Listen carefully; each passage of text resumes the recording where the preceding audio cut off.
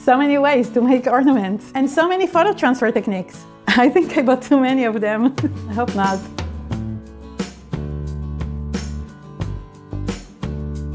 Today we're going to create photo ornaments on different types of materials like wood, ceramic, and glass.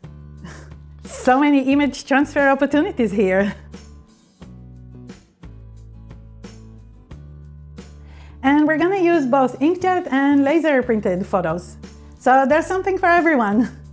Also, we're going to use a few different techniques for our photo transfer, and you get to choose your favorite one. And by the way, you don't have to make ornaments. You can definitely use these techniques to transfer to any other object. I'm going to have so much fun. I get to make photo ornaments in so many different ways.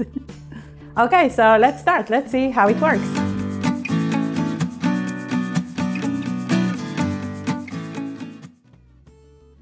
For our first photo transfer method, we're going to transfer to this wood ornament. I'm going to use an inkjet photo print, but you can also use a laser photo with this technique. Also, though I usually like to use my own photos, today I'm going to use graphics I've downloaded from the Graphics Fairy website. The transfer medium I'm going to use is matte medium, but you can use any other gel medium or even glue. Spread a good amount of the medium over the surface. And place your photo face down onto the wet surface. Press it down with your fingers. You can also use the handle of your scissors to press it down and create a good bond between the image and the ornament. Wait a few minutes for the transfer medium to dry a bit, but don't let it completely dry. I waited just about 3 minutes. Next, begin removing and peeling back the top of the paper without removing the image. It's easier to start at the corner by carefully rolling and lifting the paper while making sure the image stays in place.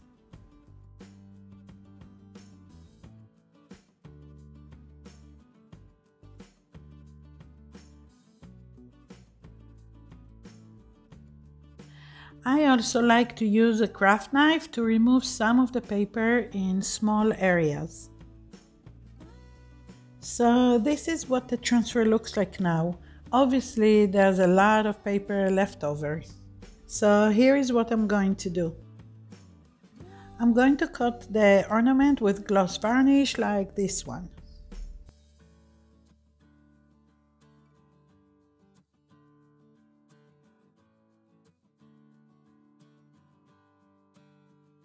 I let the first coat dry and then added another coat of varnish. And now all the paper is gone. And now you can further decorate the ornament. Add stamps and paints and whatever you like. For this process we're going to use both black and white laser print and a color photocopy.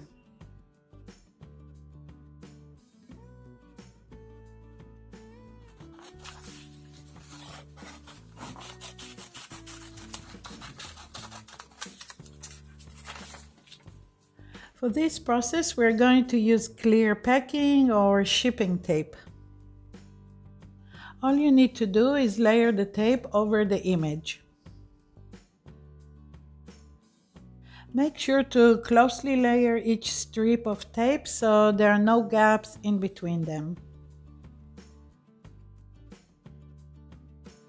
For the color photocopy, I'm going to use clear book tape, which is wider, so there's no need to layer it.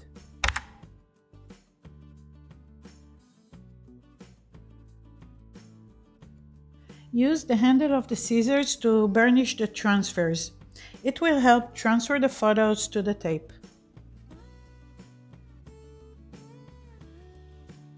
Now soak the transfers in a tray of warm water for about 15 minutes. And if you like these techniques, you're going to love my book, the Mixed Media Photography book. Check it out, it's on Amazon. And you're also going to love my new book, the new mixed media photography book. Check it out, it's also on Amazon. Next, we need to peel off the paper, but don't worry, it should come off pretty easily.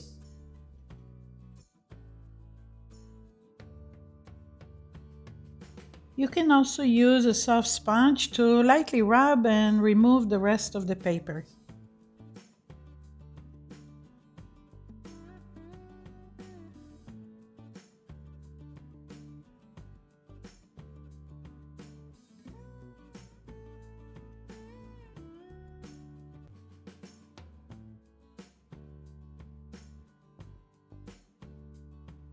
Next, I'm going to mount the transfers on the glass ornaments. My clear tape transfers had dried and they are still quite sticky, but if yours is not sticky anymore, you can use a little clear glue.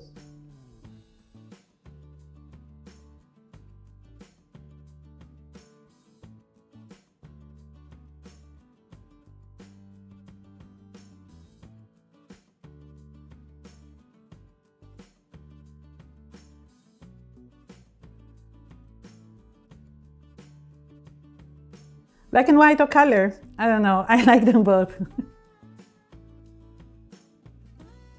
For this one, we're going to use Inkjet transparency and gesso. And if you're interested to learn how to make homemade gesso, check out my previous video here. I'll post a link to the video in the description below.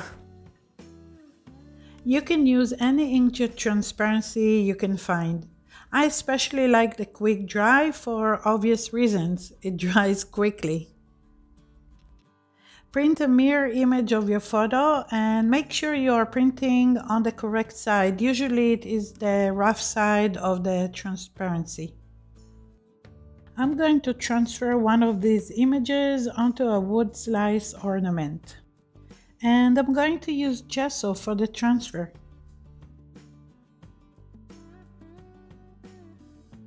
Apply a thin coat of the gesso to the surface.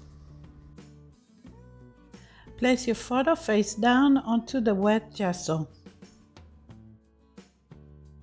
And press it down lightly with your fingers. Now let it completely dry. Okay, so now we're gonna let it dry and come back to it later and see how it worked. Or didn't work. I don't know, we'll see. Paper backing transfer method can work with laser photos, and it can also work with inkjet printed images. So first, let's see how a laser printed photo works. For this transfer, we're going to use paper backing. Paper backing is the shiny paper in the back of stickers, mailing labels, transfer paper, and even clear contact paper. Remove the labels or film to expose the paper backing. In order to prevent waste, it's a good idea to actually use the labels or film in another project. If the paper backing you are using is thin or flimsy, use a glue stick to secure it to standard printer paper before printing so it doesn't jam your printer. Now print a mirror image of your photo onto the shiny side of the paper. And this time I'm going to transfer onto glazed ceramic ornament. I place the photo face down onto the surface and tape it down with removable or artist tape. I'm using a small iron to apply heat to the back of the transfer. But you can use any standard iron on low settings. The heat you apply, along with some burnishing, is going to transfer the photo to the surface of the ornament.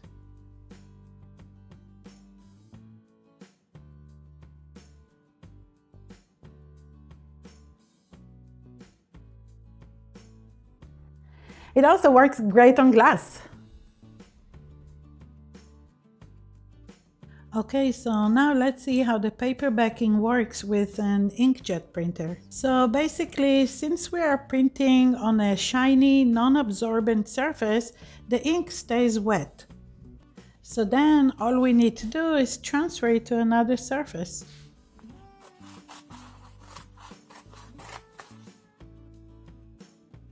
Carefully place the wet photo onto the surface and press it down lightly.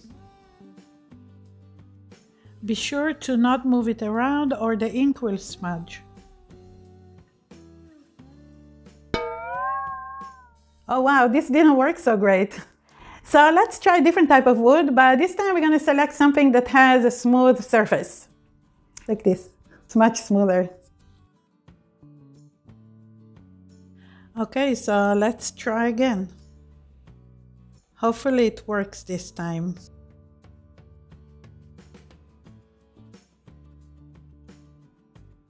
Okay, so this one definitely worked. And since the photo was transferred off center, I will add some text here on the side.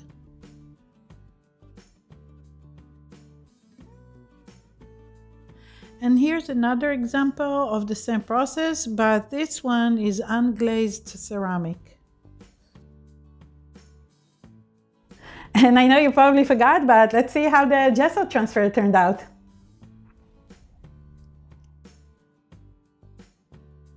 Okay, so now that the gesso is completely dry, let's see how it worked.